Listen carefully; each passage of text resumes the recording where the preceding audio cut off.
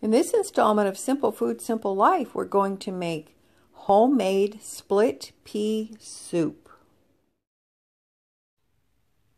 Hello, it's me, Robin, with Simple Food, Simple Life.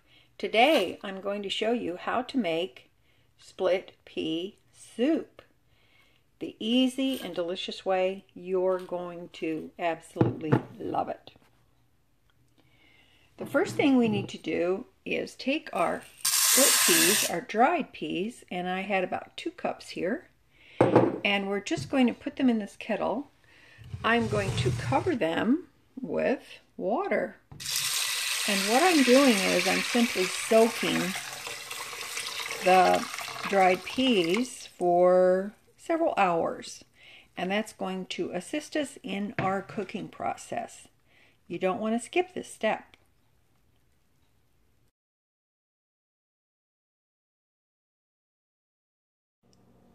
All right, our dried split peas have soaked for about 3 hours, and look at the nice beautiful color on them.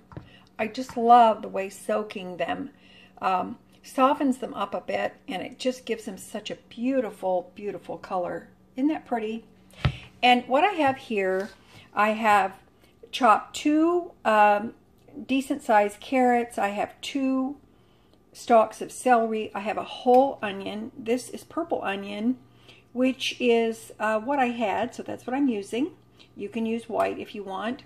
And I have 2 medium-sized potatoes cut into a dice. And all of my vegetables are diced nicely. Okay? I recommend a small dice, and because I just think it makes a nicer soup. Now, what I have here is a kettle, and in this kettle I have put 2 tablespoons of butter, which is on very, very low heat because I don't want to burn the butter.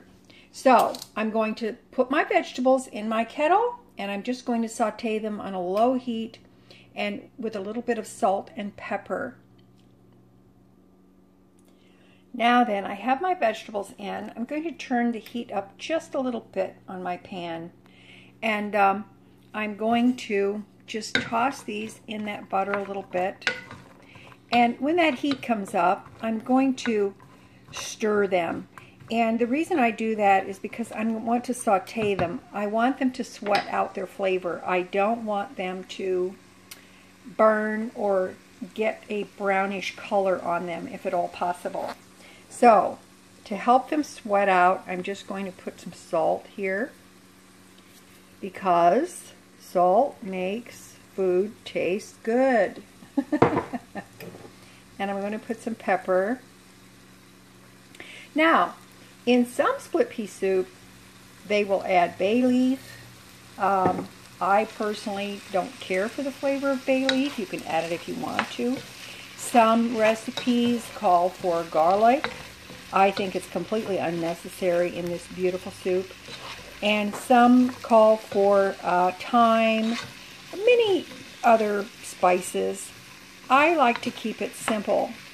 The one thing I'm going to add to this, because I'm not making a ham and split pea soup, which is also traditional, because I'm not using any ham or ham bone or ham hocks of any kind, I'm going to, at some point, add a little bit of liquid smoke. It gives it that nice traditional smoky flavor of ham without the ham. So, if you want to use a ham hock, feel free. If you don't, that's fine too. Also, bacon is very, very good in this. If you use a ham hock or diced ham of any kind, or bacon, you don't need to add the liquid smoke by any means. Alright, I'm going to saute these up, and then we will show you what's next. Now, do you see how these have taken on a color, but not a brown color? They're becoming a little translucent, and that's just from being in there for about 5 minutes. Now, to this mixture, I'm going to add the peas that I have soaked. Now, I want you to know that if you don't want to use butter, You don't have to use butter. You can use an olive oil. That's good too. I just like the creaminess that butter gives. It just gives a very nice creamy, it adds some creaminess to the soup, which is what I really enjoy. I've added my dry soaked peas. That sounds strange, doesn't it? Dry and soaked. Anyway, I've added those to the mixture, and you will find, if you've watched any of my other videos on how to make bean soup, etc., that I love to saute my vegetables first with nice seasoning in them, and then I will add my dry beans, lentils, peas to that mixture, and let that blend together, because I want all of the goodness from the vegetables to surround my beans or peas or lentils. If I would have added ham to this, I would have also put the ham in when I was sauteing the vegetables. I just think it adds an extra layer of flavor. And also when I added my peas, I sprinkled a little more salt, a little more pepper. Each layer I try to season, okay? That's important to me.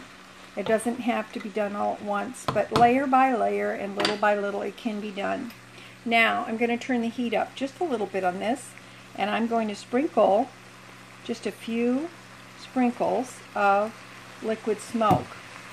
I'm not adding much liquid smoke because I want the smoky flavor to be subtle. If you want to add more, you can, but I recommend using a light hand with liquid smoke because it can be very potent and it is easy to overdo. Now, I know I have it right because it's just a slight waft of smokiness that is coming up, okay? Now I'm going to add a couple of quarts of water. This is cold water. Now, if you want to add chicken broth, you certainly can.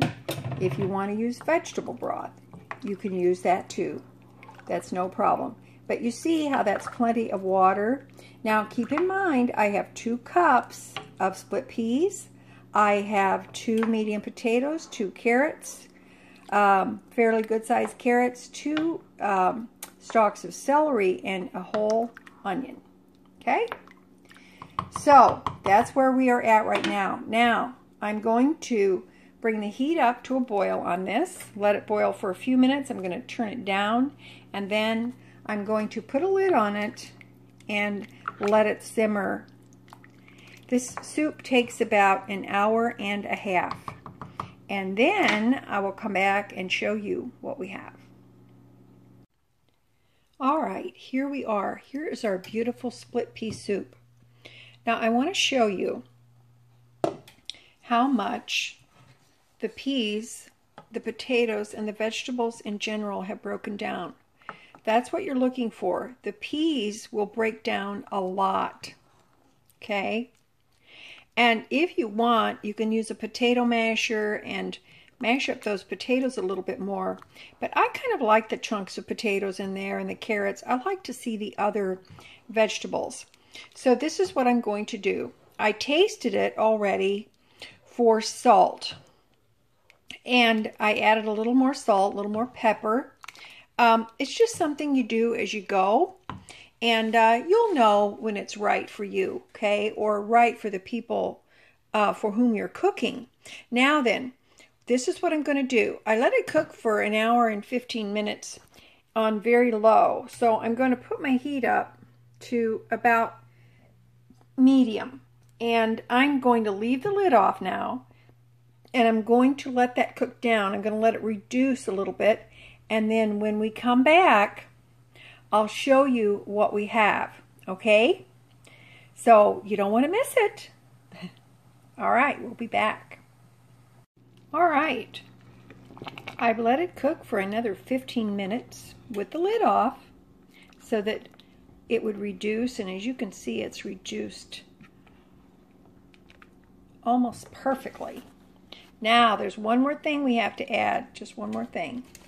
what I have here is I've got a couple of tablespoons of butter, and this butter is cold butter, and I'm going to add that to the soup while I turn the burner off, and I'm just going to stir that in.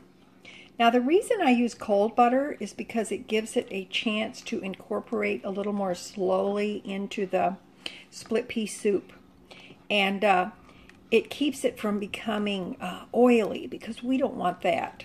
So we're just going to stir that in there. Let it melt down naturally. Just look at how glossy and beautiful it's becoming.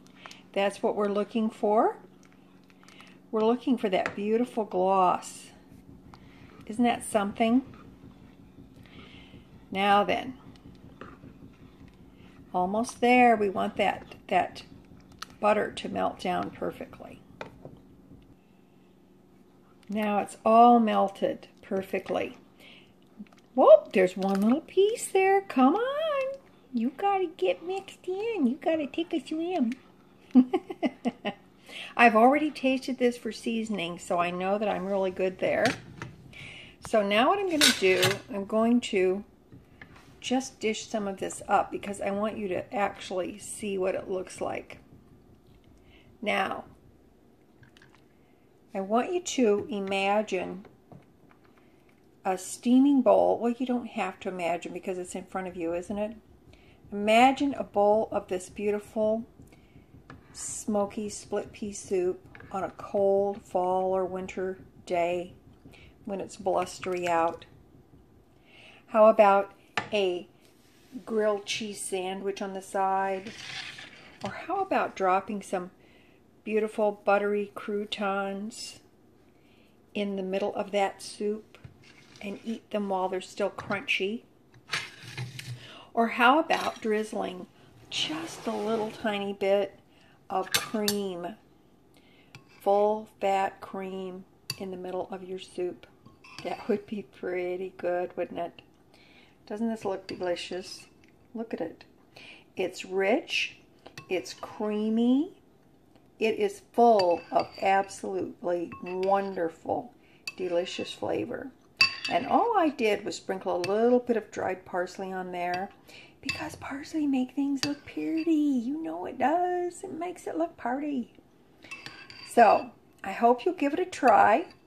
Split pea soup made from scratch. You can do this. I have faith in you, and if you've never tried it, I hope you will. If you haven't had it in a long time, please, please give it a try again and fall in love with split pea soup all over again. I know you will. Okay? All right. Thank you so much for watching. I hope that you'll give this a try in the near future. Very, very inexpensive.